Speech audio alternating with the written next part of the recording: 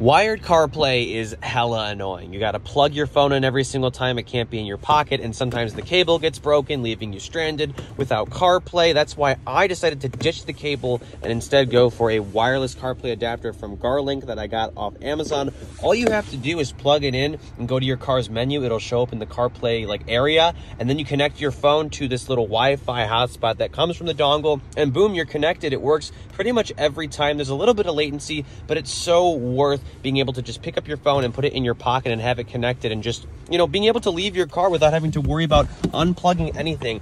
It is freedom, honestly. Also, a quick shout out to Ridge for making this short possible and for making amazing wallets and other accessories like this pocket knife that I use to open all my Amazon packages.